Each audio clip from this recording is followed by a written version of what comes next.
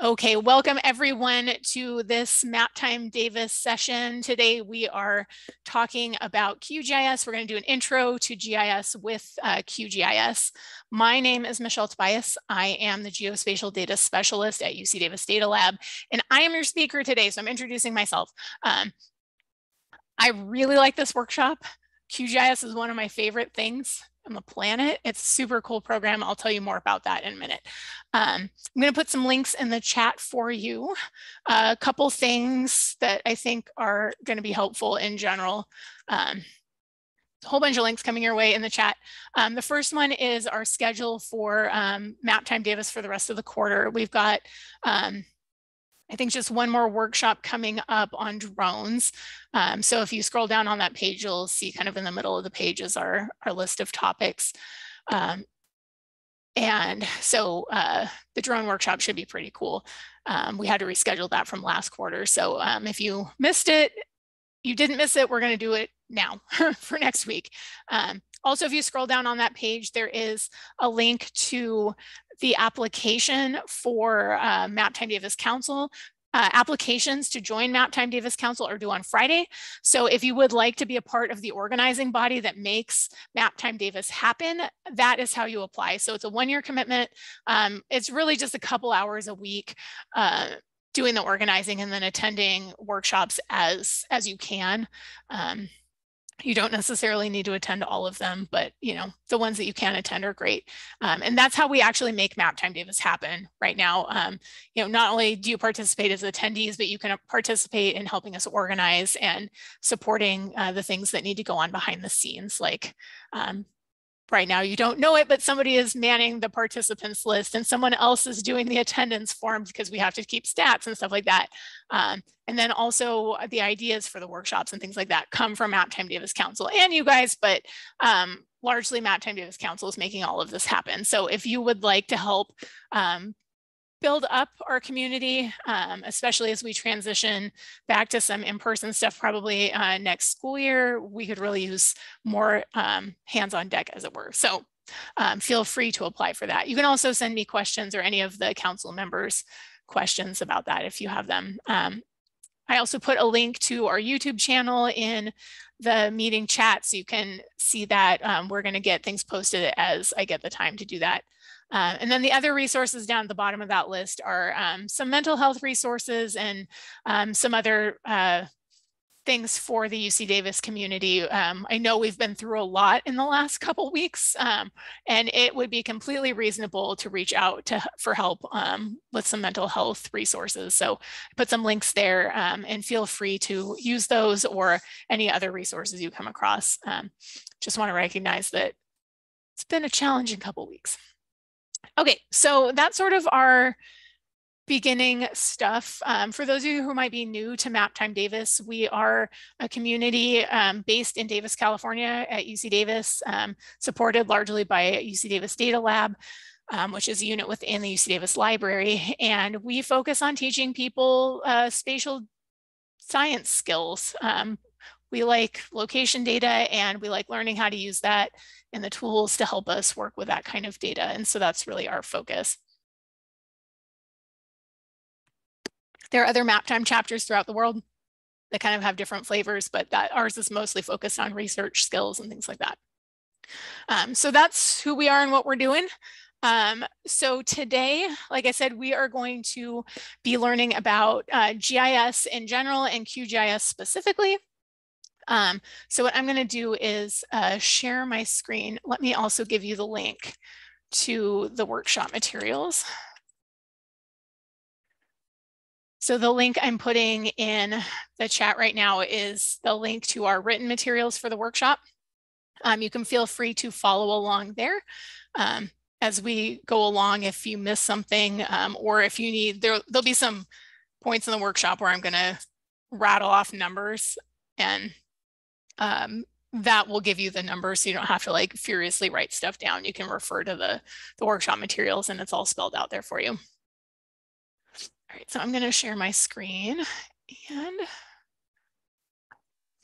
so this is our workshop materials for today. This is going to be kind of a little bit hard to do on this screen, but we will bear with it. And again, so if this is hard to read, feel free to refer to the link I put in the chat so that you can follow along maybe on a different screen. Also, I'll mention that sometimes it's really hard to do these kind of workshops on Zoom and try to navigate paying attention to what I am saying in the demo and then trying to do it on your own and switching back and forth between screens, or if you only have one screen, it can be really challenging. If it feels overwhelming, please just watch. You can always come back to the workshop materials later. You are not tested. I'm not going to give you a grade at the end of this. So if you just want to sit and watch, that's perfectly fine. If you want to follow along, that's great too. Whatever makes you happy, or whatever is going to be the best way for you to learn. So today we are working on learning about Geographic Information Systems, or GIS. We are going to specifically be using the QGIS platform today. The prereqs for this workshop are pretty much, I'm going to assume that you know how to work your personal computer that you are currently watching the Zoom session on, and that you can download files and you can move stuff around on your computer, and that you, if you're following along with us, that you have installed QGIS and you can do those kinds of things. I'm not going to assume you have previous knowledge of GIS in general. This is intended for beginners. It's also intended for folks who've been working with other graphical GIS tools, or maybe they've been working in a programming language and they want to learn how QGIS works specifically. So if you're a complete beginner, great. You're just have exactly what you need, which is pretty much no previous knowledge. And if you do have previous knowledge, you will learn a lot as well about the specifics of QGIS. So our learning objectives, I'm not going to read all of this to you because you can read it yourself, but essentially our plan today is to get a good foundation of what are the data types, the data formats that you're going to most likely encounter as you start on your GIS journey. We're going to learn some terminology. My goal with intro workshops is always to get you enough language that you can be really good at Googling stuff. Because if you don't have a language, you can't learn, you can't search for things. But if we can get you the basic language, then you can start learning on your own. So that's my main objective here, is to get you enough terminology that you can understand. You can effectively search for the things you need and you can understand the answers, so you can learn on your own. So we're also going to learn about, we're going to learn how to add data. We're going to learn how to do work with attributes with our data. We're going to do some basic queries and symbolization, and then we're also going to learn how to make a map. So there's a lot to cover today, but we'll get through most of it. There will be a section that we probably won't have time to cover, and then you can do that on your own. But by the end of 2 hours, you're going to be ready for a break anyway, so it's all good. It's good to have too much in the materials and instead of not filling the time. Okay, so you can refer back to this later. I'll put the link to today's video once we finish it here as well. But if you wanted to come back and watch older versions of this workshop, they're listed here. This workshop has been taught quite a bit, as you can see. So if you wanted for some reason to watch an older version, you could. Okay, so that's sort of the intro, situating your expectations kind of stuff. Next up, what I want to do is start jumping into some of the materials for today.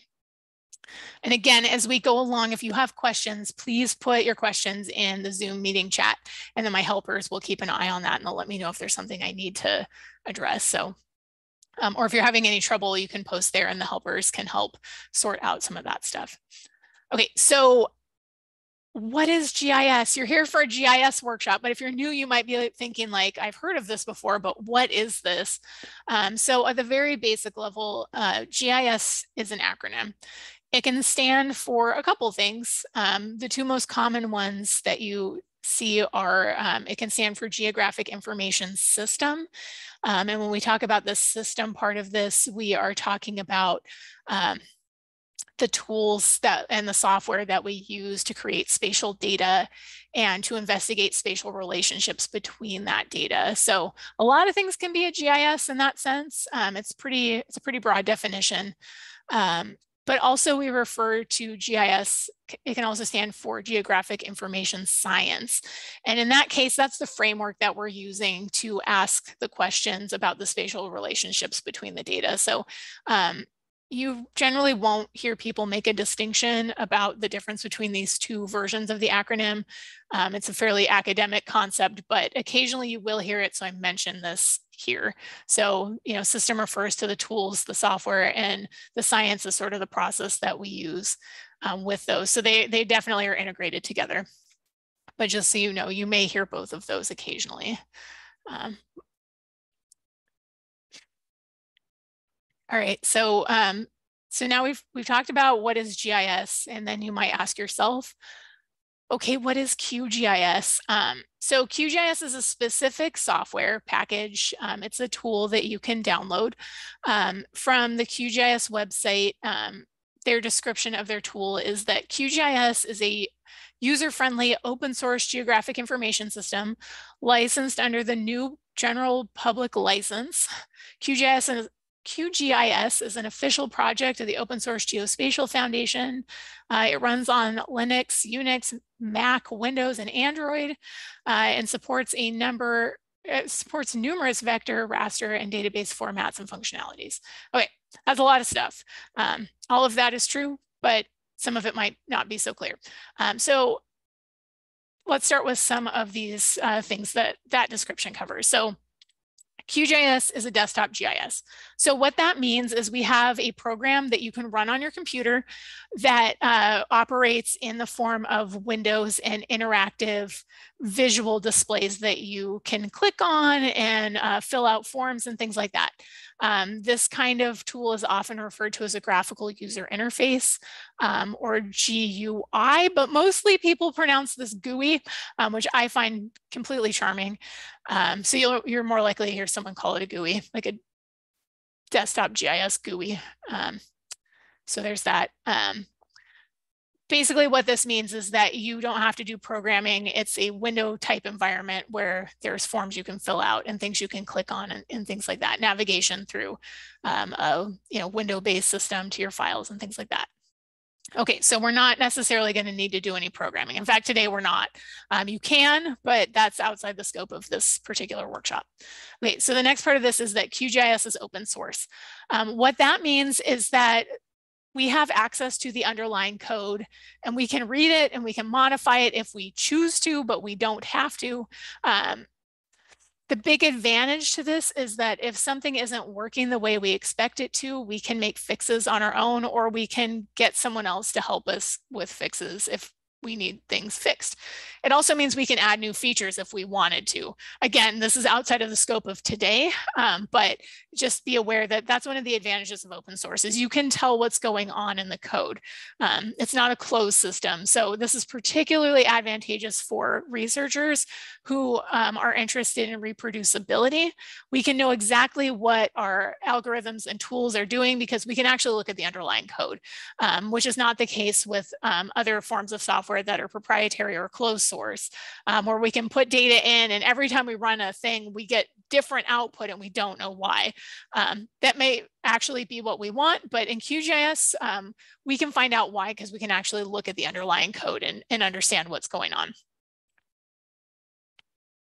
And then the final part of this is in that description that QGIS is a project. It's an official project of OSGeo. I just want to mention that OSGeo is a international nonprofit that works to foster the adoption of geospatial technology. And basically it helps the open source ecosystem function. It supports projects like QGIS and also important things like libraries that help pretty much every geospatial tool out there. Things like GDAL and the Proj library are two things that a lot of resources rely on. And those are all also projects of OSGeo. So it's a cool organization if you're interested in learning more about that. There's a link in the workshop materials. It's also a really great community. They put on workshops and code sprints and conferences. There's actually 2 conferences coming up. There's an international one in Kosovo coming up at the end of June. And then in October, we have the North America Phosphor G conference that's going to happen in Baltimore. look up those or ask me for links. You can email me if you can't find it. I'll be happy to give you a link. I'm actually helping organize the one in Baltimore in October. So if you have questions, I'm happy to answer them. Okay, so now you might be asking yourself, why QGIS? So we've kind of learned a little bit about what it is. What are the advantages of using QGIS over the large number of other programs that are out there? A lot of people are familiar with things like ArcGIS or ArcGIS Pro, ArcMap, things like that. But there's a lot of other actual graphical user interface GIS systems out there, including things like GVSig. So why do we want to use QGIS versus some of these other tools? You have a lot of choices. So I've been working with QGIS for a long time, since I think I first downloaded it in 2007, 2008, somewhere in there. I like it because it is, at this point, it is a robust, powerful desktop GIS. One of the other things that makes my life at Data Lab easier, as somebody who recommends different tools for people to use, is that it runs on all the major platforms for computing. So Mac, Linux, and Windows is supported. So if you have a Mac, you can do GIS here without having to deal with booting into different systems. Just makes life a little bit easier. It's free of charge. You can't beat that.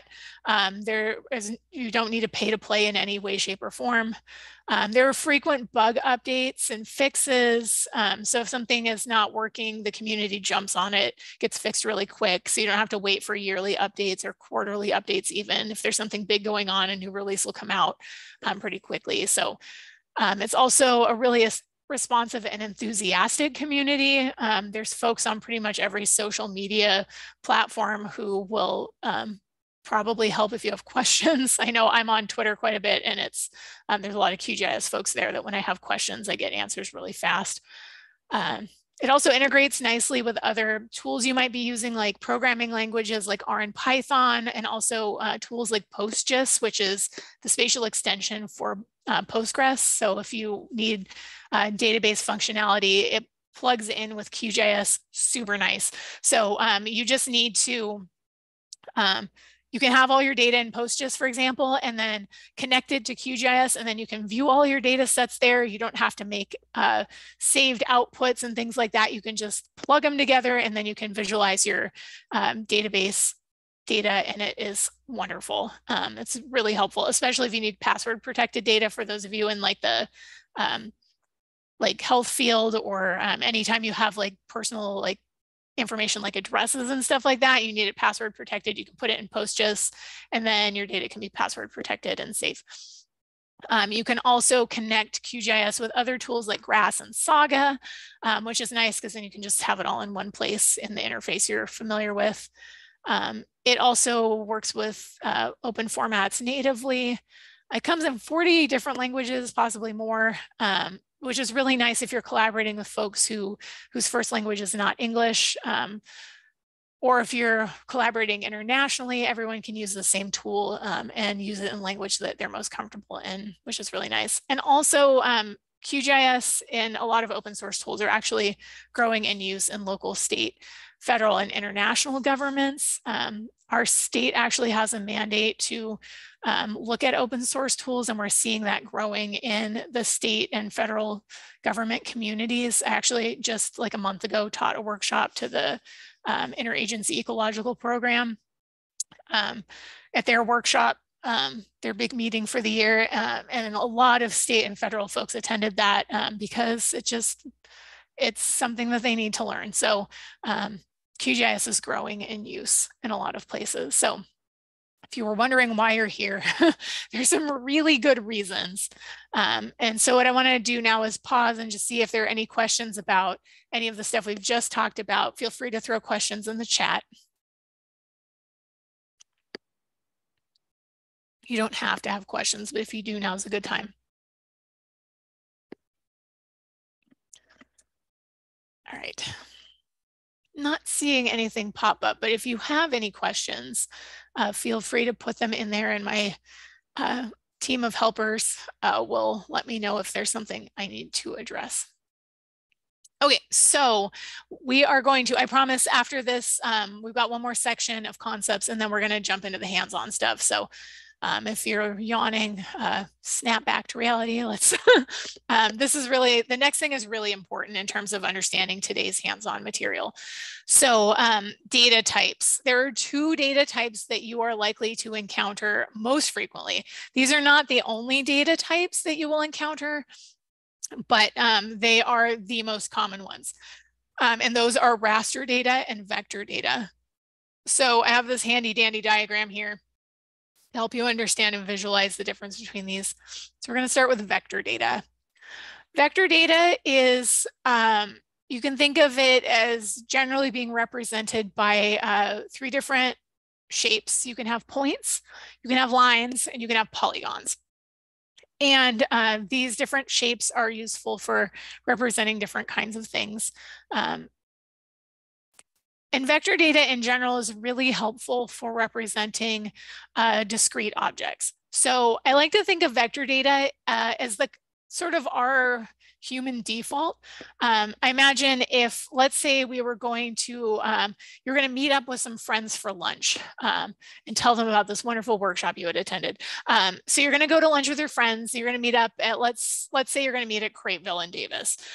You might need to draw them a map of how to get there. Let's say they broke their phone or their phone's out of battery and they can't use their usual turn-by-turn directions, but you're like, it's cool, I'll draw you a map. So you get out a piece of paper and you start drawing. Chances are the map you draw to get to Crateville from your office on campus is vector data. You're going to draw points, lines, and polygons. So for the roads, you're going to draw lines. If you were, I like to use Crateville as an example because perhaps you're going to draw Central Park on that map. And you probably, because Central Park's a big area, in Davis, you're going to draw a polygon. You're going to draw a big rectangle and you're going to write Central Park in the middle of it so that they know that that's one of the landmarks you want them to see as they're walking down 3rd Street. And then across the street from the park, you might put a point, like you might make a little circle or you might make a star because that's where Crateville is and you need them to know that it's across the street from the park. It's not on the same side of the street. So right there, you've just drawn points, lines, and polygons to make your map to tell your friend how to get to your meeting spot for lunch. So I think a lot of times vector data is a little bit more intuitive just because it represents discrete objects. But we can also use vector data to represent continuous data. We just have to kind of make it discrete. So a good example of continuous data being represented as a vector are things like topo lines. So if you've ever looked at a topo map and you've seen the elevation lines, like on a USGS topo, for example, that's an example of continuous data. Elevation could be any number, right? It could be 1, it could be 1.1, it could be 1.11, and on and on and on. But to make it into something that's vector data, we have to turn it into lines of equal elevation. So for example, maybe this middle line here is 5 meters and this darker line here is 6 meters and then 7 meters on this other like even darker line. And then we know we can interpolate with our brains in between, elevation 6 and 7, that somewhere in here is probably around 6.5, kind of in between these two lines. So we've taken that continuous data, we've turned it into a discrete object, in this case, a line, and now we've made vector data. So this works fairly well, especially if you, well, there's a lot of reasons why that you'd want to have this kind of data, but we won't get into too much of that.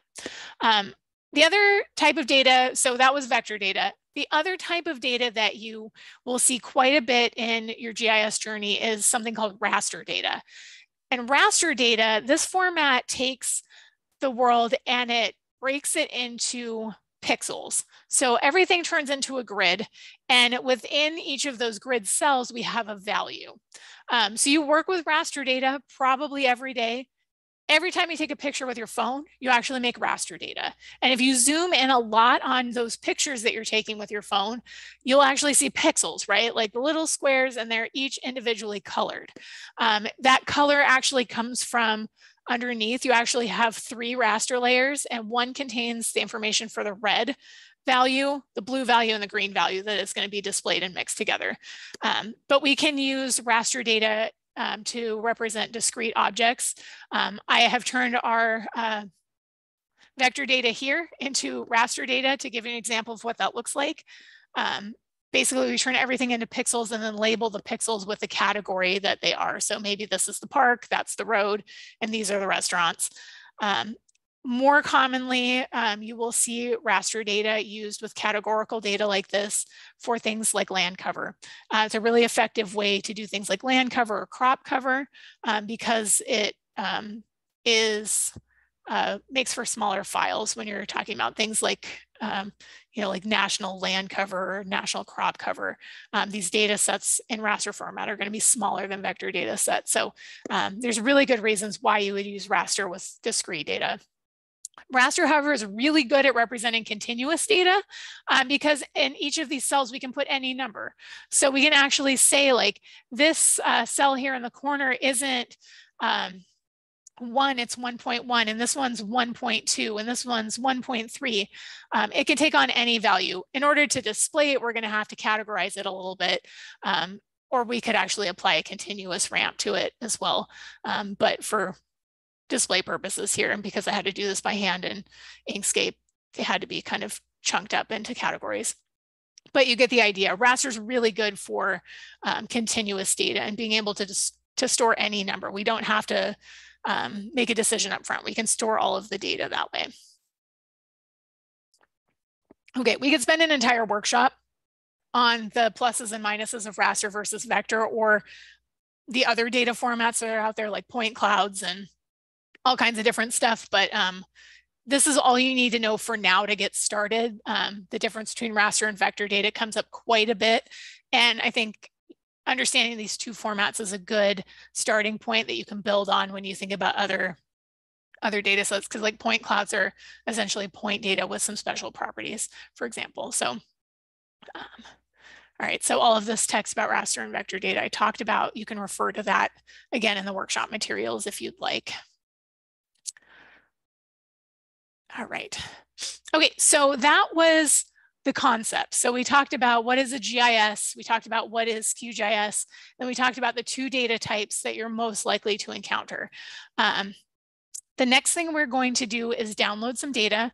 If you haven't downloaded it yet, there's a link here in chapter 6 of our workshop materials. So I'm going to go ahead, I'm going to hold down Control and then click on my keyboard to open this in a new tab so I can show you what this looks like. This is going to open a Box drive. And Box may give you a little warning thing that's like, hey, you should log in or set up an account. Ignore it. You don't need to log in. You also don't need to download all of these files individually. There's this handy button up here in the right-hand upper corner of your window that is for downloading. So it just looks like this arrow pointing at a horizontal line. And if you click on that, it is going to open up a download interface, and it's going to ask you where you want to save it. It might take a second. It's kind of slow. I'm not sure why it takes a minute, but it does. I've already downloaded it, so I'm not going to download it again. I am going to move this over on this side though. So again, don't download these individually. We've got shape files in here, and shape files are their own special thing that has a lot of pieces, but you do use this download button in the upper right-hand corner to get all of the data at once. It's going to download a zip. Put the zip somewhere you can find it on your file system, then go find it and unzip it. So you're definitely going to want these files unzipped to work with today because we are going to do some saving. I think QGIS will open things in zip files, but it's better practice to unzip it and have that ready to go that way. So while you're doing that, there is, so I see there's a question about where to find data. If you're from UC Davis, come see me in office hours for Data Lab. If not, maybe one of the helpers can help with that. Today is not for general GIS help, but I'm happy to help people in office hours as needed. So today, our data that you're downloading right now, I'm just going to give you a quick overview. So we've got a digital elevation model of the city of San Francisco. This is raster data. So our data inside of our pixels is elevations. The other data sets we have are streets, which is a vector data set of basically lines that represent streets. We have a trees data set that's vector data, it's point data, but it's going to come in CSV format. It's really common to get point data in CSV format. You will have, the more you do this, you'll have a love-hate relationship with CSV data for GIS. If Excel touches it, it can be a disaster. But then also we've got seismic hazard zones. Those are polygons. And the city of San Francisco's boundary is also a polygon. So we've got points, lines, and polygons. We've also got raster data. And again, that's all living in this box folder online. So tell you what, why don't you in your reaction menu on Zoom, give me some indication if you've got your data and you're ready to go. If you're just watching today, give me a green thumbs up that you're ready to go to, just so I can know if folks really want a minute to finish downloading, or if you're like, yeah, let's jump into the hands-on stuff and the QGIS part of this.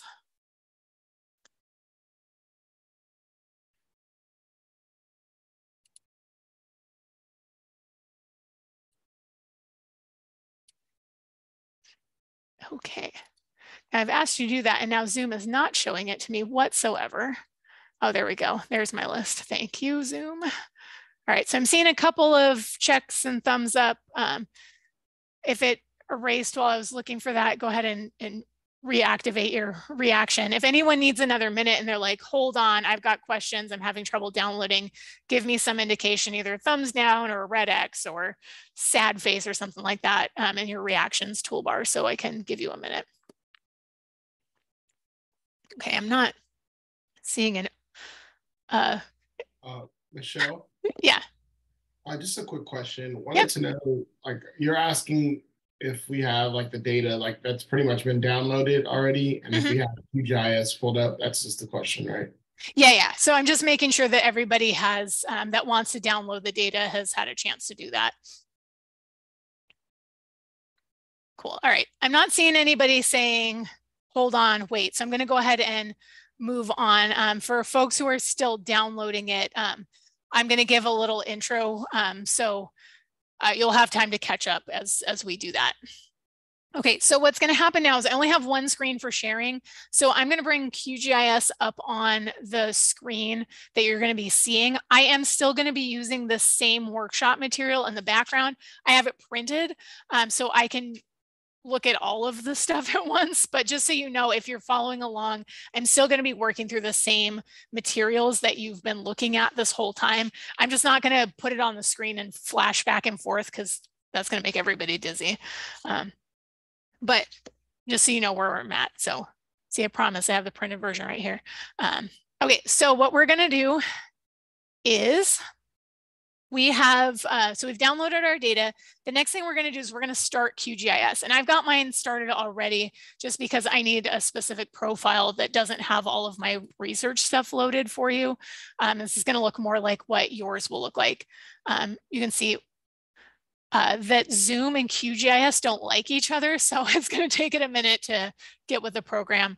But you can start QGIS the way you would start any program you normally would on your computer. So if you're on Windows, you can hit the Windows button and search for QGIS, or if you're on Mac, you can start QGIS the way you would start, any normal program, searching for it, or if there's a menu or something like that, you can pick it from. So it probably would have been quicker if I'd started it from scratch, but since I started Zoom, it's going to be cranky. I promise yours may be a little bit cranky too, because you're running Zoom while we're doing this if you're trying to follow along. QGIS runs a lot more smoothly without Zoom running because they're competing for resources, but normally QGIS is pretty stable. So I'm just going to maximize this so you can see what I'm doing here. Okay, so it's remembering that I taught this workshop last month and I didn't clear this out, but when you start up QGIS, yours will look somewhat similar.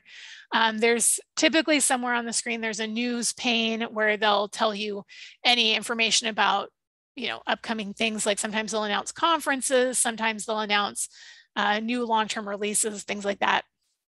It's also telling me down at the bottom that there's yet another new version of QGIS. on 3.30, but it looks like there's a sub-release available as well. I'm not going to worry about that right now. They're all really similar. You'll also have a list of recent projects and potentially templates. If you haven't worked with QGIS before, your recent project list is empty, and normally mine is too for this profile, but like I said, it's remembering I taught this workshop last month and I didn't clear this out. Okay, so the way we're going to start a new project is there's a couple ways. You can either find this icon up here. It's typically up in the left-hand corner, but these toolbars can move around. So I'll show you also, you can start it from the project menu and click on new in the project menu. I can see my menus are a little smashy because I made the font too big for the screen, but that's okay. I think we'll still be able to read that well enough. Okay, so we started our new project. And again, the easy way is once you start QGIS, go to the project menu and click new, either on the home screen, or you could do it again, but you'll just get a new project once you've started it. Okay, so I have a new project. It's a big blank screen. Little tour of the interface before we get going. This big space in the middle is where our data will be visualized for us. And we'll see that in a second. Over here on the left side, we have this browser panel. We can navigate to our data this way. So if yours has different drives than mine, that's normal. That's because we may have different drives and it's personalized to your computer. Then we also have this layers panel, and this is where a list of data is going to go. So when we've loaded data, we'll see a list of data here, and there's menu options and things like that associated with it. Up here at the top, we have a whole bunch of space, and yours may look slightly different depending on what you have loaded. These are all of our tools on our toolbar. We also can get to tools through our menus up here at the top as well. So there is a lot of things going on in QGIS. We're just going to scratch the surface today, but let's go ahead and jump into loading some data.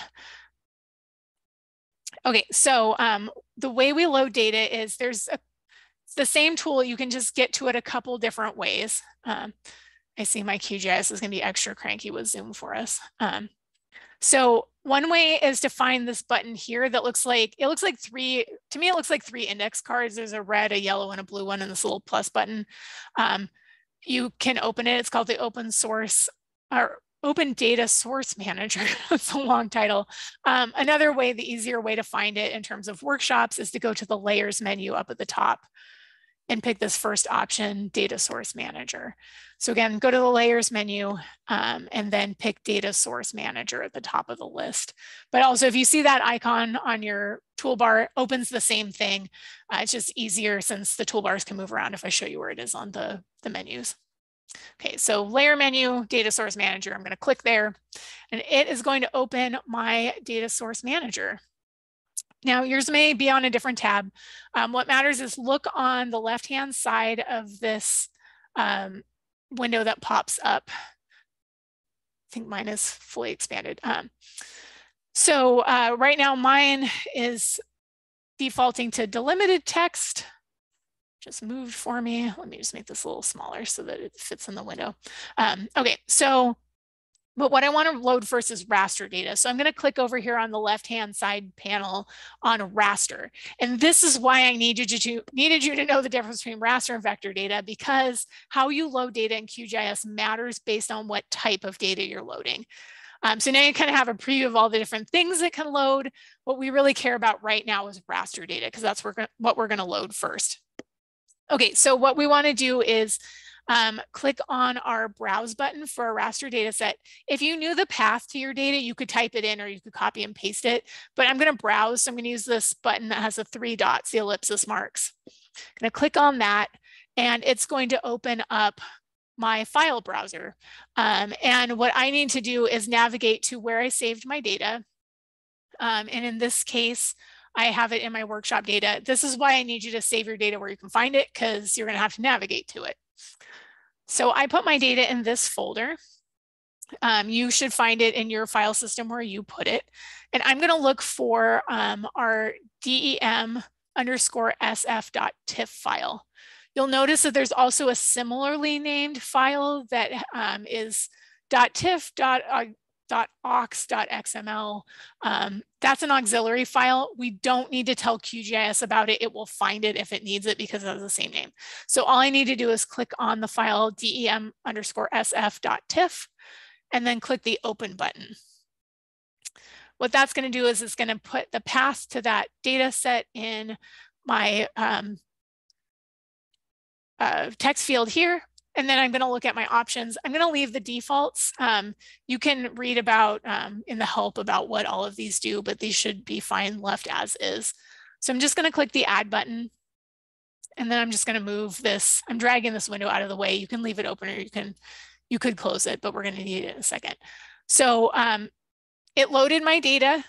It doesn't quite look like the Peninsula of San Francisco, which is right here, but it loaded something. So we'll work with the display of this later. Okay, so now we're going to load in our shape files, which are vector data. So I'm going to move my data source manager back into my general field of view. If you closed it, again, you can open it by going back to the layer menu and selecting the data source manager.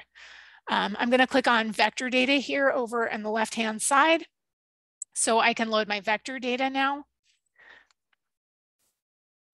Okay, so we're going to load a couple things. Again, similar to the raster, I'm going to browse to my data sets with the ellipsis marks button. Now I'm going to load 3 different data sets, and I don't have to load them individually. I can actually select multiple data sets at once. With my vector data, you'll notice, like, for example, my seismic hazard zone data set here, there's 4 different files with the same name that have different extensions. For QGIS, all I need to do is select the one that ends in .shp. That's sort of, I like to think of it as the ringleader of the shapefile. Shapefiles have multiple files that go together, but if I just tell QGIS I want the .shp part of that, it will find the other files, just like that auxiliary file for the TIFF. We just need to indicate the .shp part of that. Okay, so I've selected my seismic hazard zones. I'm going to hold down Control on my keyboard and select my shoreline.shp and then also my street centerlines.shp. So what that's going to do is it's going to load all 3 of these data sets at once. So I don't have to load one and then find the next one and load that and, you know, blah, blah, blah. That could take forever. So I'm going to load all 3 of these at once. And then I am going to click open down here at the bottom. So again, holding down Control on your keyboard and clicking will select multiple .shp files as you click so that you can just load those all together. And so I'm going to click open down here at the bottom.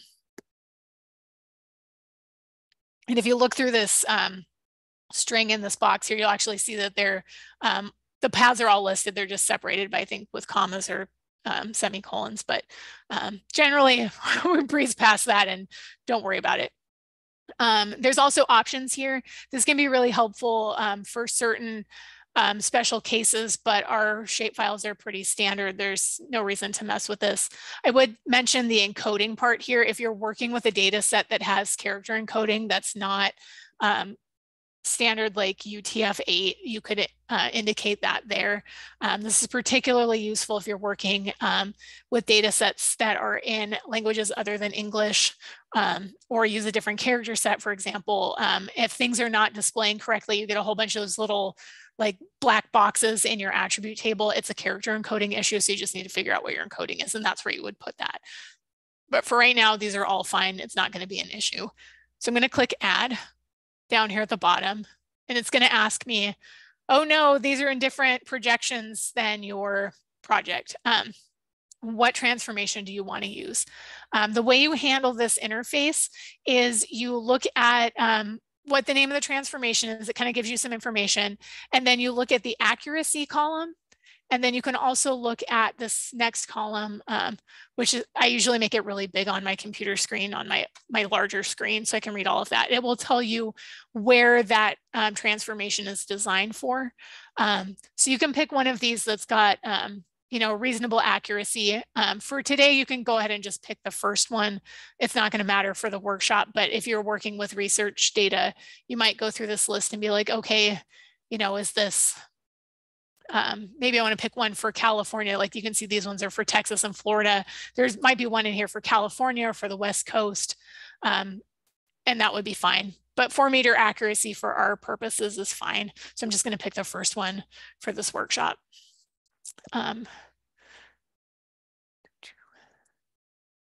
So it's thinking about it. It's not letting me move the window, so I think it's still loading.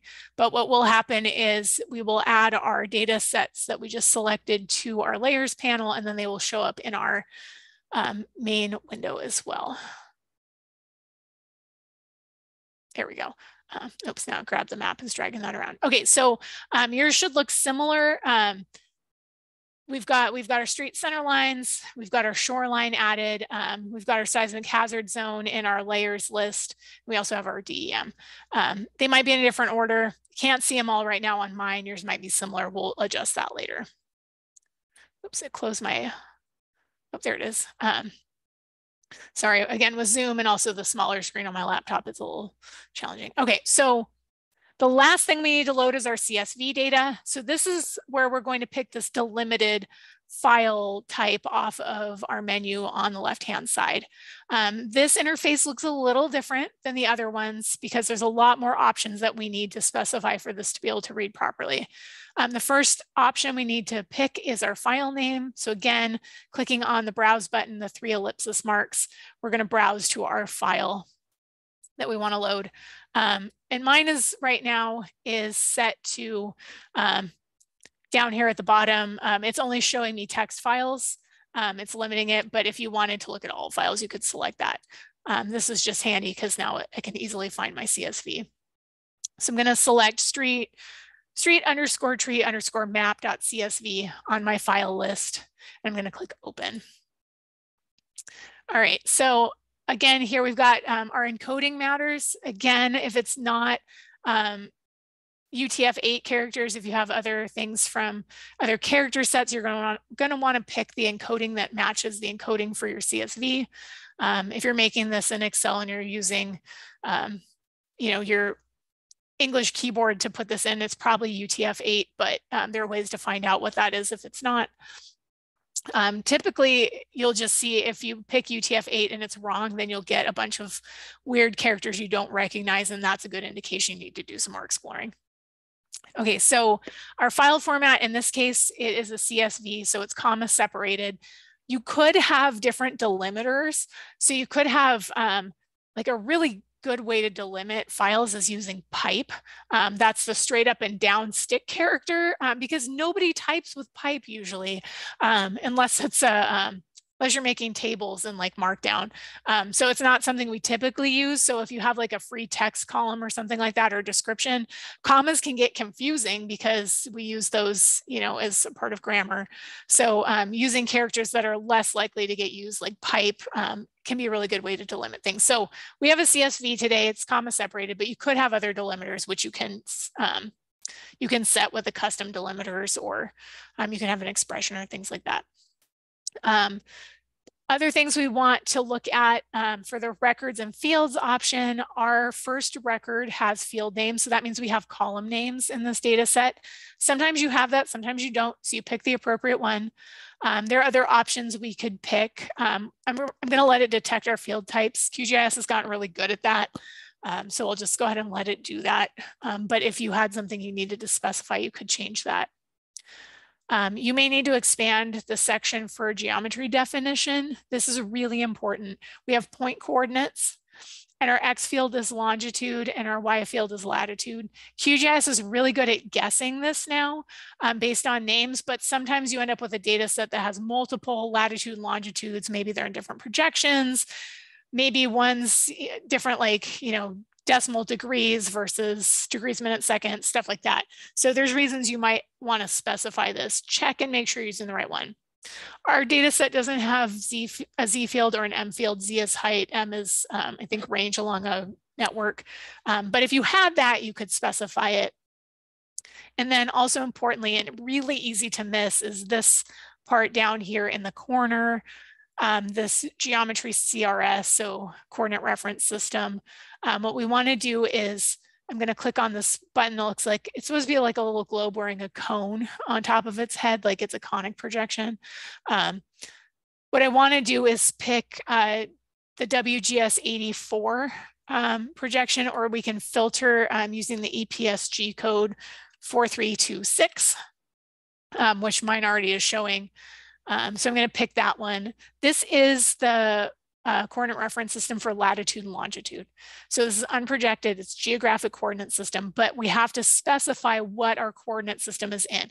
Not what we want it to be, that's a different process. We have to tell it what our data came as. So again, picking WGS 84, EPSG code 4326. I'm going to click OK to set that.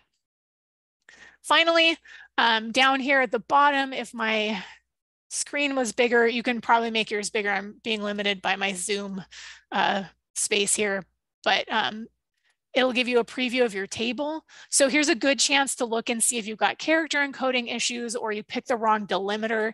If you pick the wrong delimiter, often you just get one column and it is sloppy and makes no sense. There's a bunch of stuff in there. It's all squashed together. That's a good indication you got the wrong delimiter. And again, if I see like a bunch of little squares or question marks in there, that's probably means I got the wrong delimiter, or sorry, the wrong encoding. But this looks good.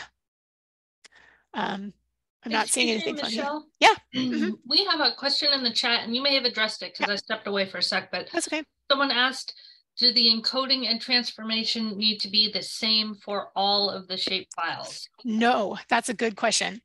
They do not need to be the same for all the shape files, but you do have to specify it for them. So if they were different, you would want to load them one at a time. So ours were the same, so we could load them all together and use the same parameters. But if, for example, one of them was different, had different encoding, I would load that separately and specify the encoding that way. That's a really good question. All right, so I think we're good to go on our delimited file here. I'm going to go ahead and click add. And then we will see, this is a big file, so it might take a minute to load. Oh, it's going to ask about what accuracy to use. Again, I'm just going to pick the first one because 4 meters accuracy is fine for what we're doing. Again, if this is for research, pick the one that's appropriate for your area and your needs for what you're doing. Okay. So I think that is, and mine's still loading because I've got the little blue circle. So we'll give that a second. Yours may also take a minute or two. There's a lot of trees in that data set, so it sometimes takes a minute to load. Okay, so that's done. I'm going to close this window now, the data source manager, because we don't need it anymore. We've loaded all of our data. Okay, so, oh my goodness, I've got a bunch of pink dots. yours will be a different color probably because QGIS kind of picks colors at random. So if yours is a completely different color, don't stress, that's normal. All right, so next thing I want to do, one of the more important things aside from loading data is saving your data set or your project. So one way to do that is to click on this blue floppy disk icon up at the top of your toolbar, or you can go to project and save, or Control S. It's probably another way to do it too. So all I'm going to do is navigate to where I want to save my data set, or where I want to save my file. Again, QGIS is going to be a little slow. So we're going to give that a second. Excuse me, Michele, while we're waiting, I see a hand up in the chat from Jeremy Prim. Yeah. Jeremy, do you want to, or you put a question in the chat too? Either way. Yes, I saw that it said, got a message. I got a message that said, I was just trying to confirm that the Y field would be the latitude. Yes. Okay, thank you. Yeah. So everyone has their own way to remember that, but I think of Y as latitude, like you're climbing a ladder, so it's going up. Almost all GIS people have a Post-it note somewhere too with X and Y and latitude and longitude. So don't worry if you can't remember those things. We have to look those up. Some of us do magic hand waving. I've yes. moved my hand along this part. Well, you saw me just do this, so this is normal. I promise. All right, so I'm going to navigate to where I want to save my project. I'm just going to put it in the same place where I've got my data set for this. You can do your file management however you like. That's again a whole nother workshop, but I'm just going to put mine with my QGIS stuff. All right. All right, so I'm going to call it, what did I say I was going to call it in the workshop? I don't think I gave you a name for it. So call it what you want. I would recommend naming it something that later on you'll remember, like, oh, that was the QGIS workshop. So I'm just going to call it QGIS_workshop. That'll be fine. And notice it's going to save a QGZ file. For those of you who are used to the Esri environment, QGZ is really similar to an MXD file. It's going to save all of the styling and the pointers to all of your data so that you can open it later and not have to keep reloading everything at the same time. All right, so I'm going to save this. So I told it where I wanted it to go and I gave it a name. And now you can see it's got a name up here at the top of the window. So we'll only have to do that once, otherwise we'll just click the save button. My general rule is save the second you think I ought to save, like maybe I should save this. Click the button now, don't wait, because sometimes even though QGIS is really stable, it can crash. So save. It's also, you don't want to get to the end and forget to save it and close it and then not save your work. Okay, so we're going to start by working with raster data. And so what I want to do is I'm going to come over here to my layers panel over on the side. I'm going to, if I hover over this sort of divider area and click and drag, I can make this a little bit bigger so I can see everything. I'm going to turn off all of the layers here, except I'm going to leave the DEM turned on. So I'm going to uncheck everything else because we're just going to work with this DEM for right now. Okay, so again, when we loaded it, we noted like, kind of looks like San Francisco, but not quite. So what I want to do is play with the styling on this DEM so that it starts to look a little bit more intuitive. And again, DEM stands for Digital Elevation Model. So our grid here, this is a raster. It's made up of a whole bunch of little pixels. Each of those has elevation. So if I zoom in, if I use my zoom tools up here, if I click on this magnifying glass and I draw a little box and I zoom in, I picked a not so good spot, but you can kind of start to see, if you do this on your own computer, you'll see little boxes, like here's one. So these are in fact pixels. If I right click on it, I can click zoom to layer and zoom back out all the way. Turn on my little hand panning tool here instead. So again, it's a grid and each of those grid cells contains an elevation number. So first thing I want to do if I want to style this is I'm going to open up my layer styling panel. The easiest way to do that is find a blank space in your toolbar up here and right click. Don't click on a tool, click on a blank space. So I'm right clicking and what I want to do is turn on my layer styling panel. So that happens to be right here in my options. So kind of about a third of the way down. So again, turn on layer styling panel. I'm going to check that checkbox. And then it's going to open up something like this. Make sure that you've selected your DEM over here in your layer panel, or you can use this drop-down menu and select it there. But that way we're working with the raster data set, the DEM. All right, so Michelle, quick question. Where would I click? You said click on the white space? Yeah, so in this gray, any place like on mine, you can see there's like this blank space over here on the right-hand side where I'm kind of moving my cursor. So I'd click somewhere on that blank space. You can also probably get to it in the view menu, go to panels and then select layer styling panel. So view menu, panels option, and then click layer styling panel there. Thank you. Yeah, it's probably better if I show you with the menus instead of the shortcuts, but you should see all of it. So, okay, so okay, we've got our layer styling panel loaded. We made sure we've selected our DEM. Okay, so now we're going to make some choices. Let's see. So in our Symbology tab, so these are little tabs here on the side. We're not going to work with the rest of them, but this Symbology one is the one we want to work with. Normally when it's not on Zoom and the dimensions aren't weird, it looks like a little paintbrush painting a rainbow. So what we want to do is we want to pick our render type. So here where it says single band gray, I'm going to click on this drop down menu. Again, the little arrow next to single band gray. And we are going to pick, instead of single band gray, we want to pick single band pseudo color, which sounds super fancy.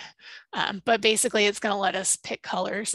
Now my data disappeared. We didn't delete anything. It just doesn't know how to style it yet. So it it's not showing up, but once we make some more selections, it'll come back. So don't panic. We didn't delete anything. It's just not showing it.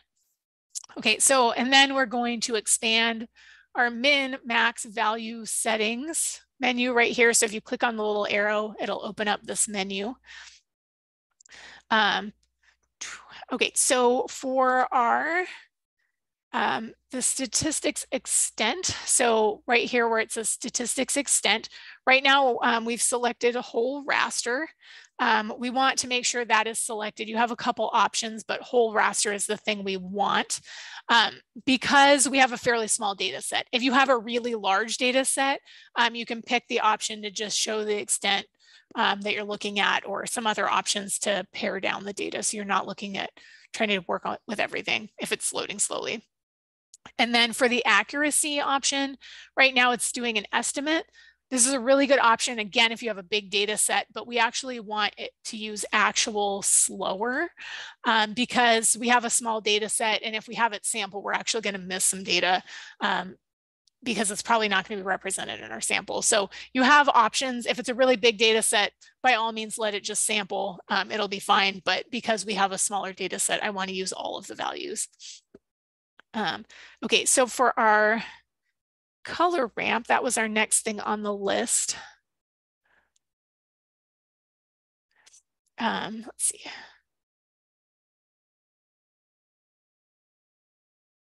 I'm just making it looks like things are in a different order than they used to be. That's okay. So for our color ramp, I'm going to pick the drop-down menu here. And I think I want to pick create new color ramp. This is going to, we're not necessarily going to have to make a new color ramp, but it's going to give us some more options. So again, looking at the menu for the color ramp, I'm going to create new color ramp. Now from our options, it's going to ask us, do we want gradient? It's going to take it a second to load. It's going to have a whole bunch of different options once it's going to let me open up the drop-down menu. Sorry, QGIS and Zoom are having a spat at the moment. But when we can, yours probably will open quicker than mine. When it does open, there's going to be an option for, here we go, catalog CPT-city. This catalog is a whole bunch of data sets, or not data sets, color ramps that we can pick from that have already been made for us. And there's some really good topography ones in here. So I'm going to go ahead and click OK and let this load. Now it's going to, we can look at all of them, or we can look at different categories of them. It just picked one at random to display my data. San Francisco's now green. So we can look at all the ramps, but I'm going to look at just the topography ones over here, just because it makes it a little bit easier to find what I'm looking for. And in this case, I want to pick this data, or sorry, this color ramp called CD-A. This is a data, or why do I keep saying data set? It's a color ramp. It's a color ramp that's intended to display elevation data. So it's really good for, in this case, we go from a ramp from blue, so 0. In this case, we have water. We're going all the way down to 0. So we've got blue all the way up through snow-capped mountains, which is not typically the case in San Francisco, but it's going to help our brains interpret. So I'm going to pick, again, from the topography color ramps, I'm going to pick CD-A. Feel free to pick whichever one you like.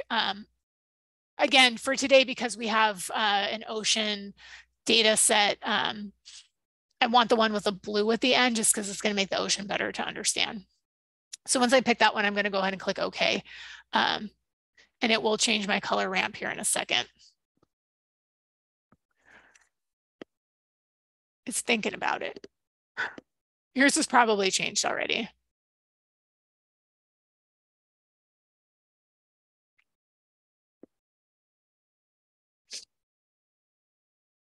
There we go. Today's workshop is a lesson in patience, apparently, which I am not good at. Okay, so all right, so we've added our color ramp. You can see it's, I told you I wanted blue, and now we have the entire thing is blue, but we're going to make some changes. But we can see that our color ramp is previewing that it's our CD-A color ramp here. It goes from blue all the way up through white. We're going to make a couple more changes to this so that it will start actually looking like topography. So in our interpolation, no, wait, what am I looking at? Layer styling panel. Yeah, for interpolation, right now it's set to linear. So it's basically going from end to end, and it's interpolating between those two colors. What I want to do is pick discrete, because this will let me chunk up my colors into bins. And then we can assign the range for each of those bins. So you can think of it as kind of like a histogram. And that'll help us view these colors a little bit better. And then for the mode down here at the bottom, I'm going to scroll down a little bit. Right now, the mode is set to continuous, but we want to pick equal interval. And again, this display is kind of just doing whatever it wants. We're going to adjust this in a second. And then the number of classes is set to 5. I'm going to tell it I want 10 classes. And you can play with this. You can decide you want more classes or less classes. But that's up to you. For this workshop, this seemed to be a good approximation of what we want to see. Okay, so now it did equal interval. It took the min and the max and divided it up into 10 classes, but we're actually going to tweak these a little bit just for understanding purposes. If we actually double click in this value table here, it will, sorry, I just scrolled on accident. If I double click here on value, it tells us the break that it chose was about 1.56. But what I actually want it to do is break on 0. So everything below 0 up to 0 is now going to be blue. Yay, it already looks more like the city of San Francisco. So there are some values in this data set that are less than 0, but I'm just going to tell it anything that is 0 and below is going to be colored blue. In my brain, because I associate blue with water, and most of you do too, I already can understand this data set better because of this choice. From here on out, this is just kind of monkeying with it and making sure that it's, what we want it to be visually. But I put in your workshop materials the breaks that I chose, so you can feel free to grab those and look at that list. I'll do them right now, but no guarantees I won't get it mixed up because I'm pretty good at that. So our first break again is 0.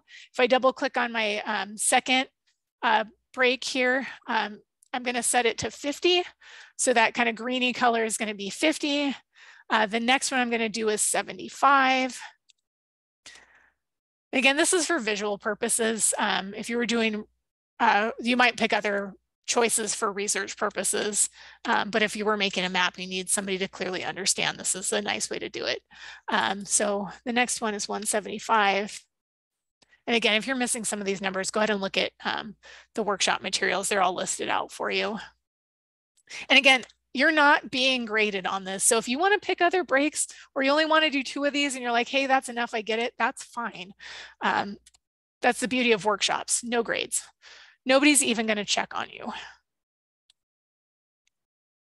So if you picked a whole different color ramp too, great.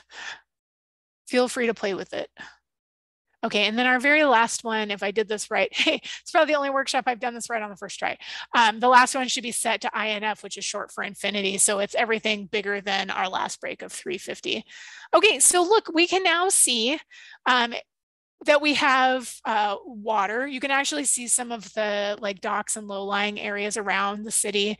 And then you can also see some of the topography, like the mountains here, and some of the more raised up areas. So if you've been to San Francisco and you're familiar with the topography, this will make a little bit of sense to you. And if you haven't experienced this, basically this tells you that there's a hill in the middle of San Francisco.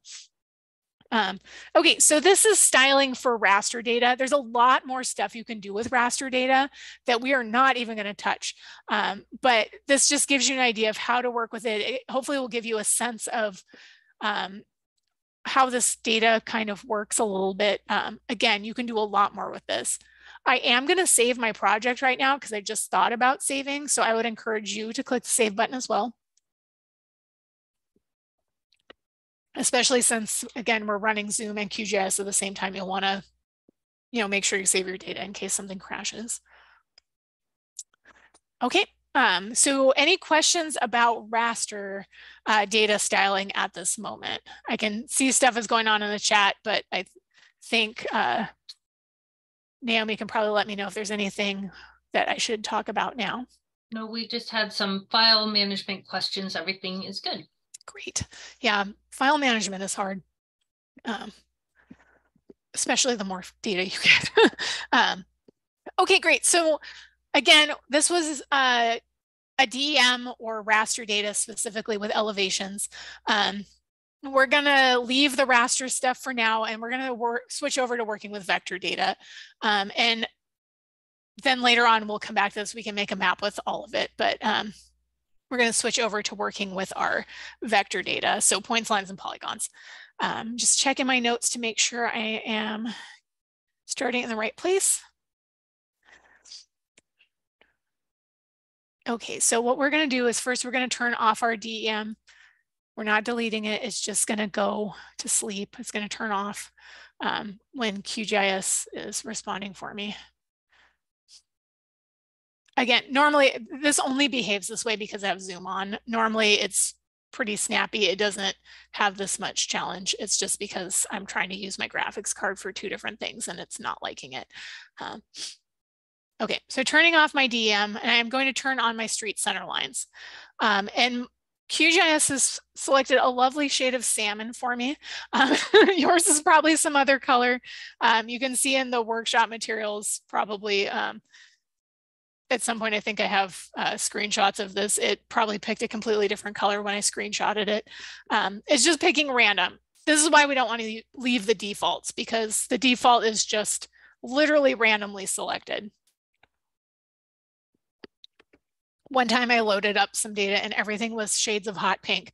And I was like, wow, I need to fix that. All right, so we're gonna work with our street center lines, and I'm gonna make sure it's selected here in my layers list. And you'll notice that my layer styling panel changed as well. So now I have options that pertain specifically to vector data, and in this case, lines with vector data.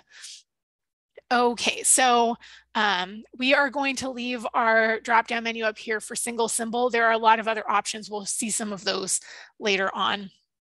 Let's see. So in this box down here, just slightly under our drop-down menu for our type of data symbology, we have this box that has line, and then we have simple line. These two options have different properties associated with them, and they help you style lines. The reason that we have this is because we can actually stack up a whole bunch of different lines. And say I needed to have a map and I wanted to have my street be very wide and maybe a gray color, and I wanted a dashed yellow line down the middle of it to simulate a street. I could do that by stacking up lines. I could have a wider gray line and then a thinner dashed yellow line in the middle, for example. I'm not sure when I would need that, but it's, I think, an example you can imagine doing. We're only going to have one line here, but I'm going to select our simple line, and we're going to work with these parameters because they get a little bit more specific. Okay, so in the box for the color, if I click on the color itself, mine is sort of this orangey salmony color. Yours might be something else. It probably is. We have a whole bunch of different options. So it gives me a list of recent colors. So it remembered that I've been working with these other colors at some point in recent history. If this is your first time opening QGIS, you might not have colors there, or they might just be random. You have this color wheel. So if you want to work with a color wheel, you can work with that. There's also this other option for picking colors with chroma arranged a different way. And then all of them have this hue, saturation, and value RGB options down here at the bottom as well. I use a combination of these things when I'm picking colors. I'll also pick colors, like I will use hex codes and things like that as well. There's no one set way to pick colors. You can use a combination of things. In this case, I gave you a hex code for your color options. So if I scroll down on any of these color selection panels, you'll notice this HTML notation. This is where I can put in a hex notation for a color. In this case, if you put in, it turns out to be 6 6s, you'll get the same gray color that I have in the workshop materials. And if I hit enter, it will change it. So instead of having my orangey salmon color, now my roads are this dark gray. And honestly, when I'm doing cartography, I tend to get very literal with my color decisions because it gives my viewer sort of an intuition. If I'm working with what they expect, like water is blue, roads are gray or black, then I don't have to explain as much. If I make all my roads purple, they're gonna be like, what's the purple lines? But if I make them dark gray, they're like, that's probably a road. And then I don't have to put as much in my legend.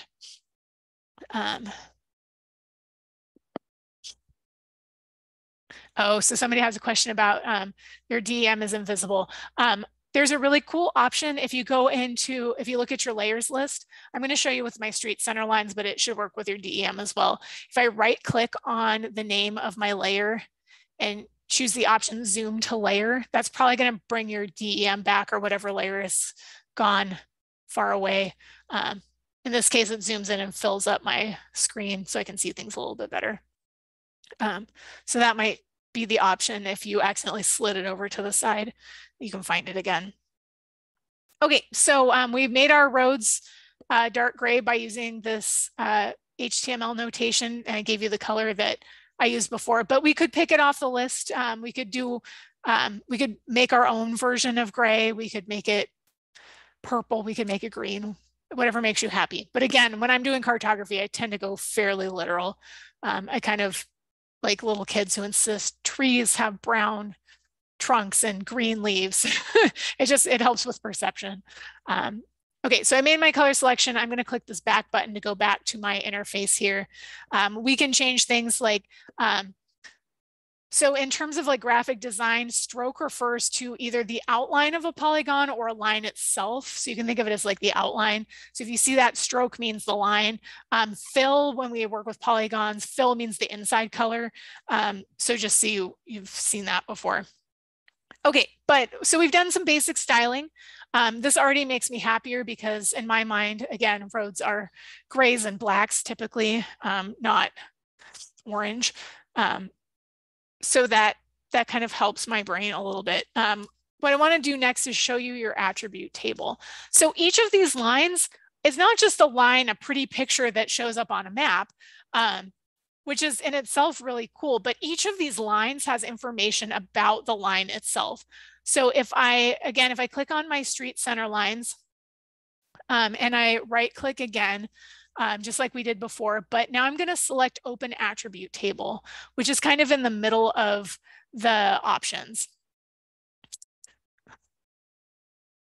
And it's going to open up a table of information that we have stored in our data set. Each row of data that's going to show up in my table eventually is linked to a line in my data set. So it will tell us things like, what is the name of that line segment? What, in this case, this data set has things like the neighborhood name. So I could find all the roads in a particular neighborhood. It also has, oh goodness, so here's the N hood is neighborhood. So that tells you what neighborhood the road is in. It tells you the street type. Is it a street? Is it an avenue? Is it a court? We've got street name.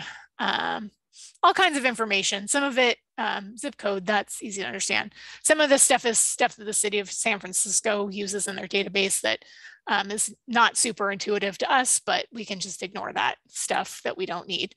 But if I pick one of these roads, if I click on its row number, what will happen is, and this will be probably really hard to see, it will be highlighted in the map itself. So if I click on one of these buttons here, this one looks like a little magnifying glass over a yellow box. What that does is it's going to zoom to my selection. So when I highlighted this row, I selected it, and yellow on white is really hard to see, but maybe if I pop the shoreline on in the background. That was a bad choice. I angered my graphics card. But there's a yellow line that goes across here. That is that line that I just selected in my attribute table. Sorry, QGIS needs a moment to gather itself apparently. But so the point of this is that each of those rows in my attribute table is related to an actual object on our map. And so we can do things like select things based on their attributes. What I'm going to do is zoom back out. So I'm going to turn off our shoreline again. It didn't help like I thought it would. And I'm just going to zoom to layer. So again, I'm going to right click and select zoom to layer to zoom back out. We can select things in other ways, which I won't get into at this moment, but basically what I want you to see is that what you see on the map is linked to a data table. So not only do we have shapes and location, but we also have information about each of those pieces of information. And that's the power of GIS.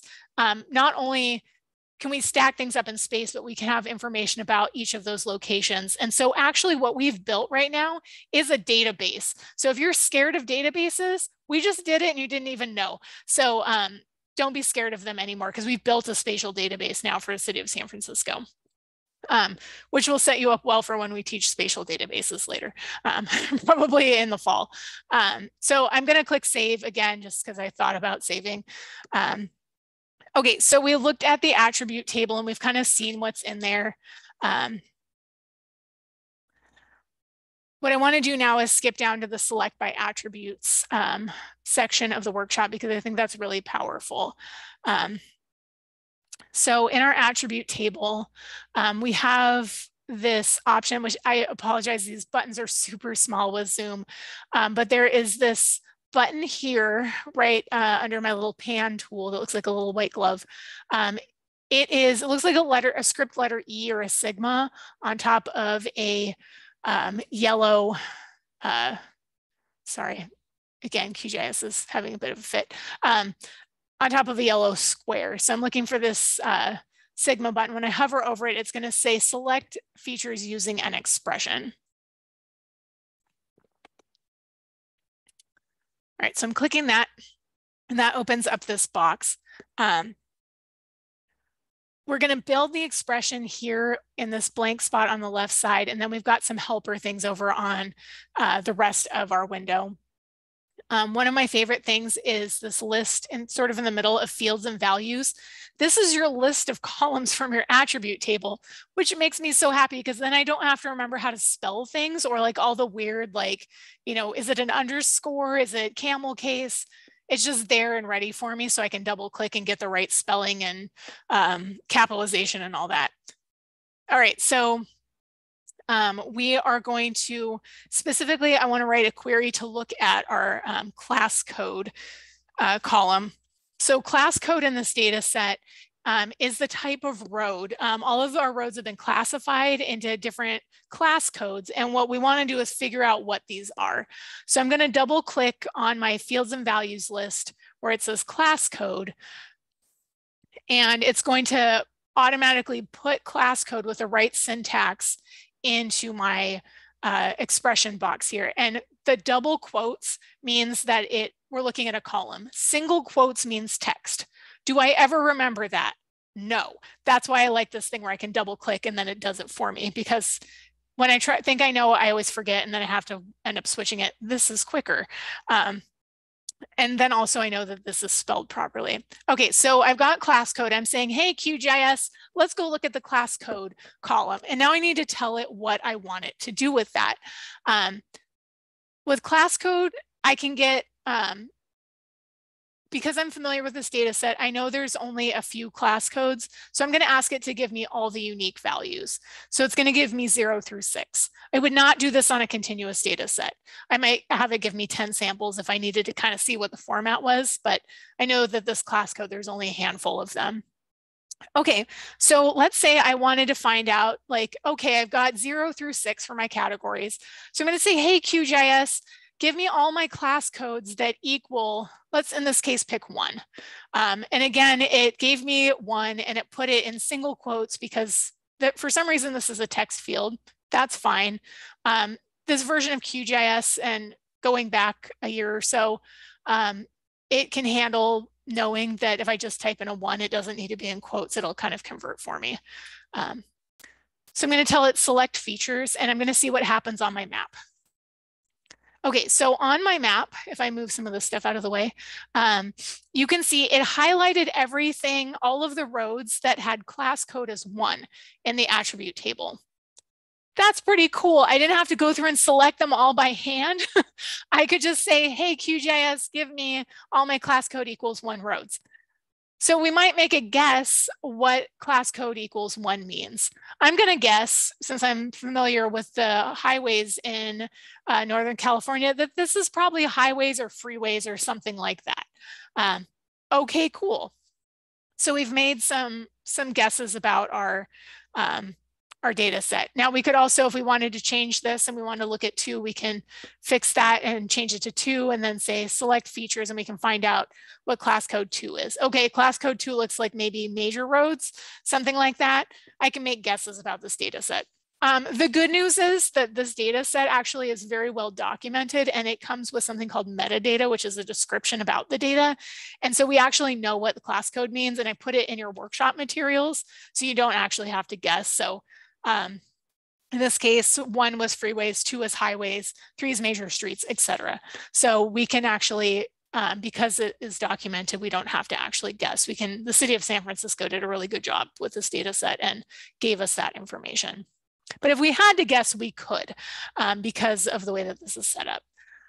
So the point of this section is really to show you, 1, you can query for things. You don't have to make selections by hand. And 2, that really the data is linked.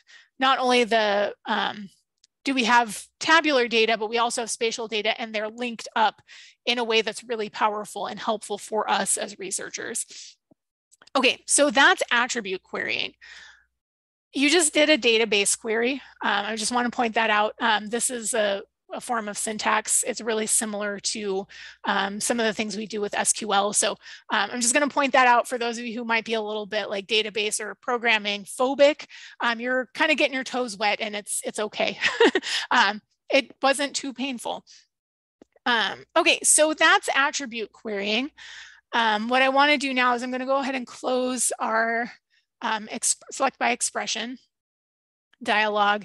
And then in the attribute table, I'm going to click this button that is called deselect all features from the layer. It looks like a little red no smoking sign on a yellow box, which makes some people think it's going to delete data, but it doesn't. It just unselects it. But it's good to pause and make sure that you're not deleting stuff. In this case, we're not deleting it. That's what the trash can icon does. Okay, any questions about that so far? I'm going to kind of go fairly quick through the next section so that we can get through a little bit more material before the end. All right, not seeing any questions, and I'm glad the zoom to layer thing worked. That's what I learned about that in GIS in general. Made my life so much better because then I could find the data when I accidentally scrolled away from it. Okay, so symbolizing layers by attributes. Okay, so we just did a whole selection process and you could think like, well, okay, I can select it and then maybe I could save it out and then have all these different layers. No, you don't need to do that. We can actually do our symbology based on our attribute data. How cool is that? It makes life a lot easier because we can just tell QGIS, hey, look at this column and do my styling based on the column. Okay, so we've already deselected our features, which is the first part of the next section. I'm going to go ahead and close our attribute table just because we don't need to look at that at the moment. Okay, so we're still working with our street center lines. And now instead of classifying with single symbol, I see QGIS doesn't like when I navigate away from it. I clicked over on something in Zoom and now it's having trouble coming back. I think that makes sense. Okay, so right now we've got single symbol because we just made all the roads gray. But instead, if I click on that drop-down menu, I can tell it that I want to do, I think we want to do rule-based, categorize. That's what we want to do. We'll do rule-based later. Okay, so we're going to categorize our roads. And again, our roads disappeared just because it doesn't know how to symbolize it yet, but it'll come back. For our value drop-down menu, so for value here, I am going to pick class code. We understand our class code now. We know what that is all about.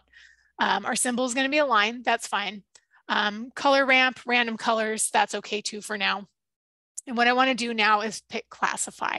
What that's going to do is it's going to look at our class code values, and it's going to make a option for each of those. Okay, party colors. It's going to pick them at random because I chose random colors. There's other options. How do you get to your layer styling panel again? You can go to, I think it's your view menu, go to panels and pick layer styling to get your layer styling panel back. Yeah, that's a good question. Okay, so again, if you need to catch up on some of the parameters, they're all in your workshop materials as well. Okay, so we've got our class code for the value, and we click classify, so it put value 0 through 6, and then it has this all other class 2. We can uncheck that because they're all categorized, I believe.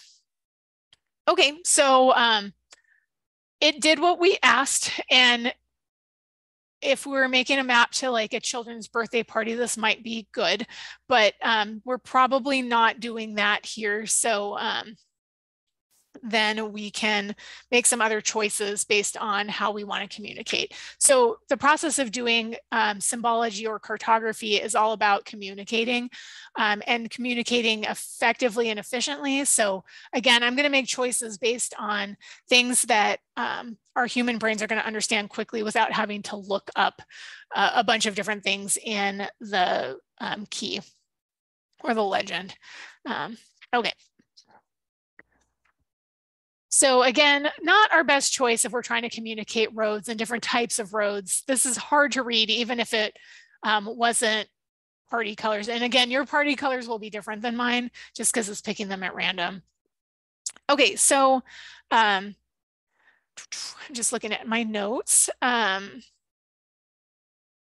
So instead of having all of these colors, what I would like to do is, since we think of different types of roads as being different sizes, like freeways are typically larger than residential streets in terms of width and also traffic volume and stuff like that. So in my mind, they're just bigger. So what I would like to do is, instead of varying my symbology based on color, I want to change my symbols to be different widths.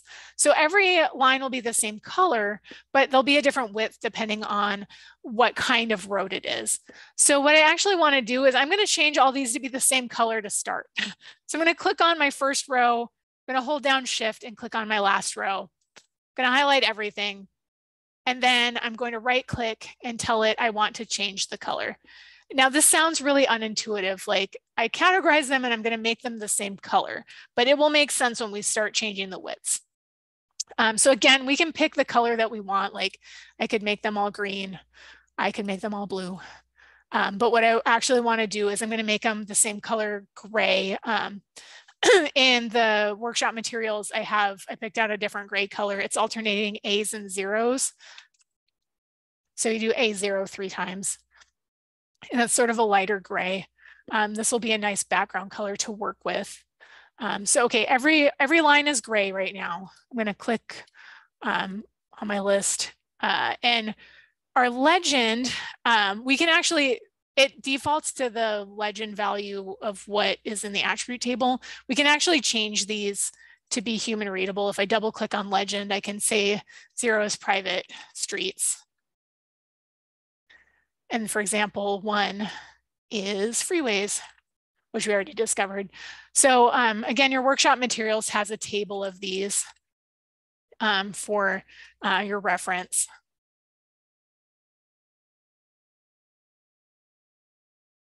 So 3 is major streets. 4 is going to be secondary streets. If you think typing is hard normally, try to type and talk at the same time. Okay, 5 is local streets. So these are categories actually coming from the city of San Francisco. And then 6 is freeway ramps.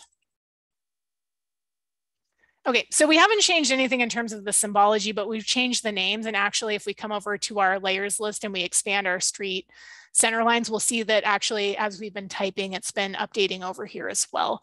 So now this is just going to be easier to read if we make a legend. So that's a good start. And now the next thing we want to do is actually change the line width for these. So I'm going to tell you the default for the width on these is 0.26. So we can skip private streets, and I'm going to just start with the freeways number 1 here. If I double click on my symbol, I can change the width here. I'm going to change it. In this case, I think I want points for my units. So that's points in terms of like font points. Like, so, you know, you're used to thinking in terms of points in terms of font. So that gives you an idea. So I'm going to do 2.0 for my freeways. You can see immediately that my freeways now have become much wider. And already that starts to make a little bit more sense in my brain since I'm familiar with the freeways. Same thing with highways. In my head, a highway and a freeway are pretty similar. So I'm just going to make them the same width. They're all going to be 2. It's a little probably wider. I'm guessing that this is a double line, like 2 lines next to each other. It's a divided highway. So that's why these look so fat. But we'll just go ahead and go with it for now. So I'm going to click the back button and then, oh, you know what it is? I had millimeters. Let's change highways to points. That will be better. There we go. And then for major streets, we're going to change the width to 1. Oops, not 12, 1. And points. So you can see those got a little bit wider than the default. Secondary streets and local streets, again, we're going to leave with the default. And then for number 6, the freeway ramps, those are going to be 0.5. So I'm going to make the units points, and we're going to do 0.5. Okay. And again, you don't have to do all of these, you know, for the workshop. Just get an idea of how this works, and that's sufficient. But so now we can see immediately that this is a little bit more understandable. We've got minor roads kind of in the middle, and then scattered throughout, we've got these thicker roads, which immediately would probably tip off a viewer that these are larger roads for some reason. They would probably guess, oh, these are probably freeways. So we're using what, you know, our human intuition is, and we're using that to communicate. And in this case, instead of categorizing by color, we're categorizing by line width. So that can help with communication and cartography. So we're going to go ahead and click save because we just did a lot of work and we'd like to keep that. Okay, so how cool was that? All of this, again, this is underlying, the reason we can do this is because we have this data that is attached to all of these shapes. All right, so the question is, your legend doesn't have the descriptions. We entered those by hand, so if I double click on, for example, where it says private streets, I actually typed in private streets there. The default would just be to say 0. So you're going to change those by hand.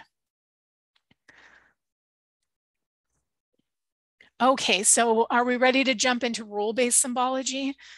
This is another way we're going to combine the concept of the query that we did earlier, where we said, hey, QGIS, show me the class code 1.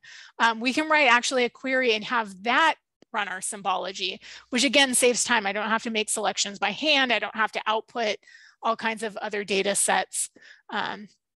We can just do that with a query. All right. Let me just get on literally on the right page here. Okay, so now we're going to start working with our street trees. So I'm going to go ahead and turn on my street trees. If your data sets are in a different order, like for example, your trees are lower on the list, you can literally click and drag them higher or lower in the list and move them up and down. The way that the layers list works is anything that is higher up is on top. So you can think of it as stacks of paper or stacks of like old school GIS used to be done on clear sheets of Mylar. So you can think of it as stacking your Mylar in a certain order, Mylar being like clear plastic. So I'm going to turn on my street trees. This is a big data set, so it might take a second to load, and I kind of think it looks like a pile of ants as it's loading up and they're kind of moving around. So each of these points, despite the fact that mine are currently pink, represent trees. So to make my brain happier, I might turn these green, but for now I'm gonna not bother with that and leave them pink. Yours might be, or probably are, a different color, and that's fine. We will work with that later. So what I want to do is be able to query my data set and find the trees that are of a particular type. So remember, in our street tree data set, when we loaded it, you might have noticed there's a column in our data set that tells me what species each of these points is. And in this case, we've set up a scenario where we want to find the canary pines that are in the city of San Francisco, thinking about what trees might be vulnerable to certain pests. So we want to find the canary pines because maybe we want to start some sort of monitoring program. That's the idea in this section of the workshop.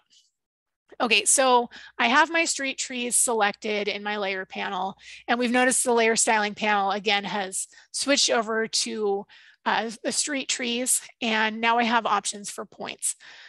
We could style them, green, we could change the shape, things like that. But what I really want to do is work with rule-based styling. I don't want to pick all of the trees. I don't want to do categories based on all of the trees. I only want to show canary pines. So I'm going to pick rule-based off this drop-down menu. And right now my rule that it has is all of the trees, and you're going to see it's going to load them up pretty soon. So I can have all my trees, but I want to make a specific rule for canary pine. So I'm going to click add rule. It's this green plus button down here. So when I do that, it's going to automatically start editing the new rule. What I want to do is I want to give it a name. So in my legend, I'll be able to know what this particularly is. So I'm going to type canary pine in here. And this doesn't change anything. It's just the label, the human readable label we're going to put on it so we can know what that is and not have to interpret the expression. For the filter, in this case, what I want to do is I want to click on this E or sigma button because I want to build a query. And this query box is going to look really familiar because when we queried our attribute table before, we had something similar. Sorry, we're not responding for a moment here. So what we want to do once this loads up is we're going to open up our fields and values list again, just like before, to get our column list. And what I'm going to do is pick the column on my list that refers to our species. And as I recall, it's something a little bit funky. I'm looking at the notes here. Well, I'll see it when it's called Q species. So when we open that up, we're going to look for the column called Q species. And we're going to select that, and then we're going to build our query on that. Again, lesson patience for me today. And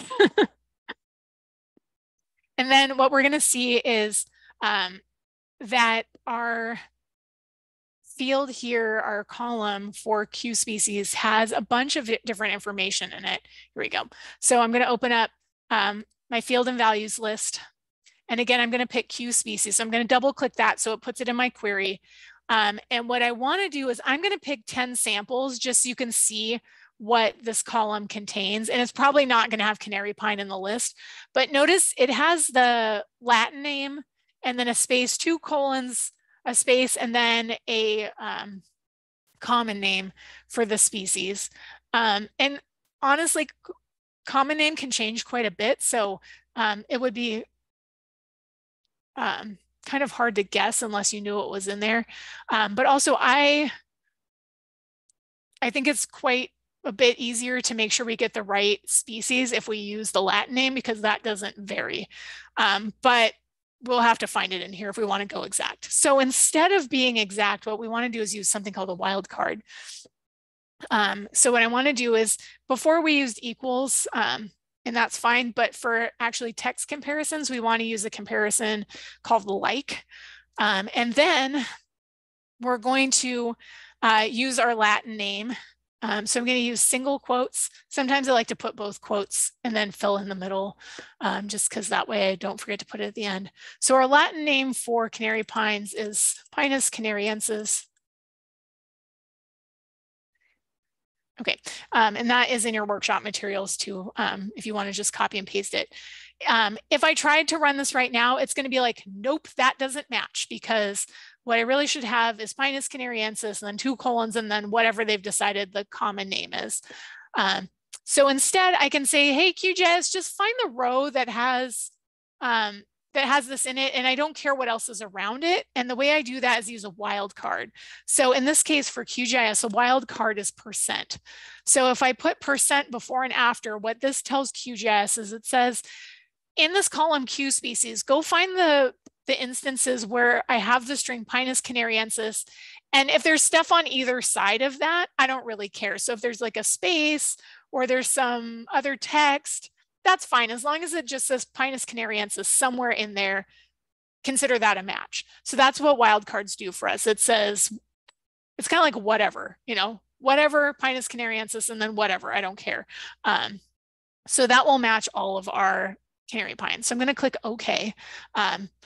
And if this doesn't work, I'm going to come back and check my spelling of Pinus canariensis. This will take a minute to load just because there's a lot of trees and it's going to have to run through all of them. And also, again, we're all on Zoom right now, so be patient.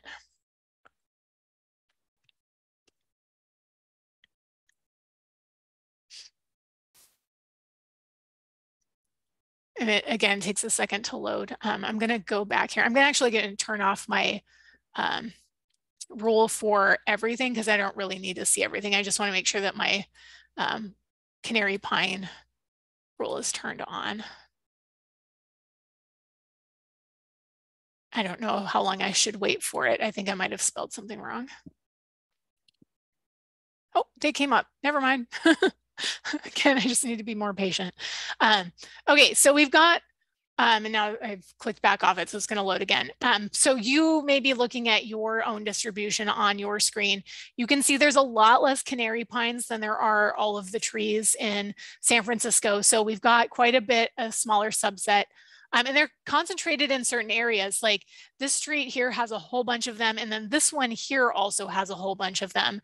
So if I was going to start like a monitoring program, I would probably focus my efforts on this street just because there's so many of them. But if I needed a second location, I might go here and a third, maybe over here.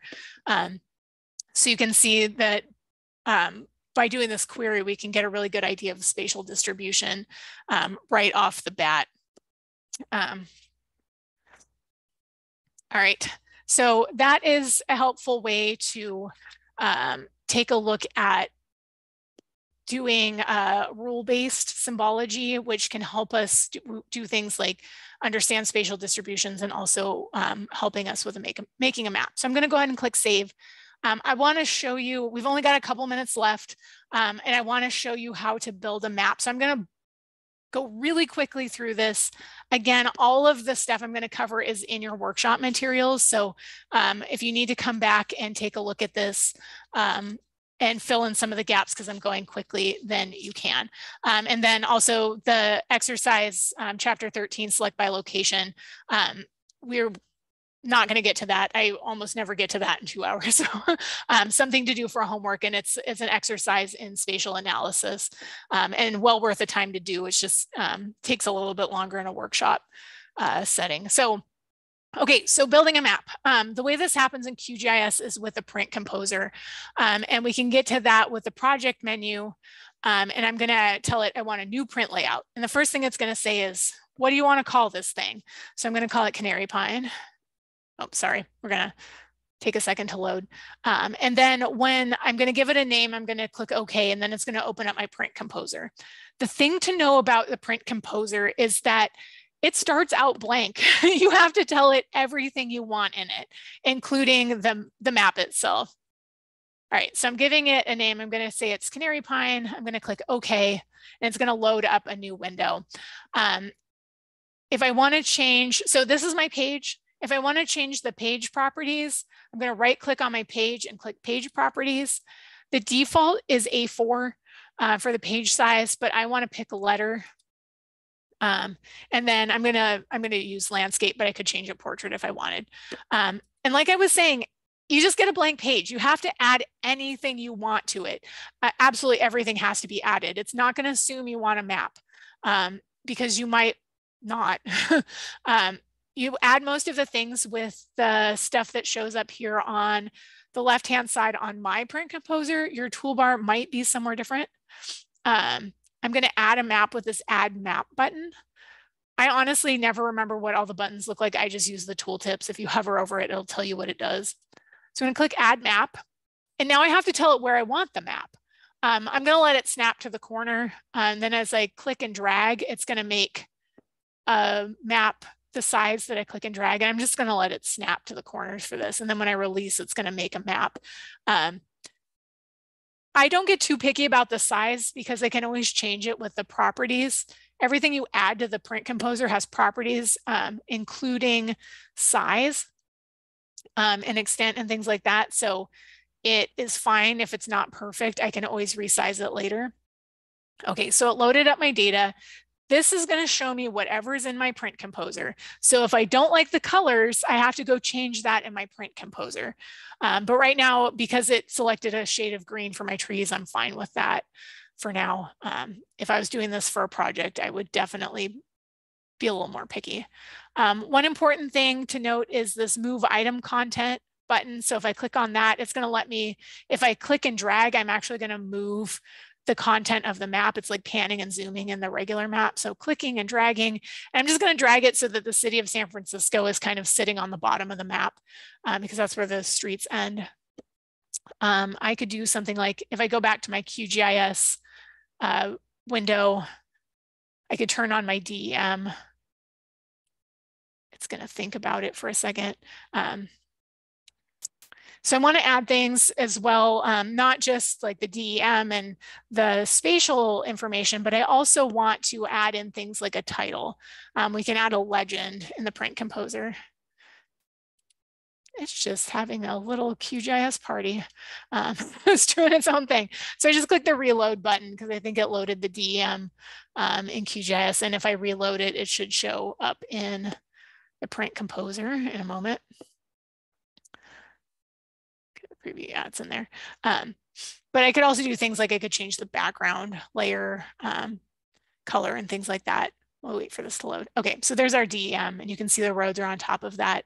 If I wanted to, I could add a label. So that's how you can add a title, for example. If I click that, normally when I add titles, I'll just put them anywhere in whatever size. It's like, hey, do you want it this size? I could mess with this, but honestly, I'm just going to tell it okay and I'll resize it later. So you don't type directly in the box, you have to type in label properties. So I'm going to call this map Canary Pines, and you might be able to see it's updating in real time, but the font's really small. So for the font, I'm going to click on font and I'm going to pick something bigger. Like if I pick 72, that's very large. In print, 72 points is 1 inch, which is helpful to know. So I might back off of that a bit. Let's try 60. It's going to think about that. But also what I can do is I can resize my box as well for how big this is, because it doesn't need to be this big. So if I hover over the handles, I can drag and make it smaller. And then because I have the selector tool selected, I can drag and move this and maybe put this at the top. We have a whole workshop on making maps for journal figures.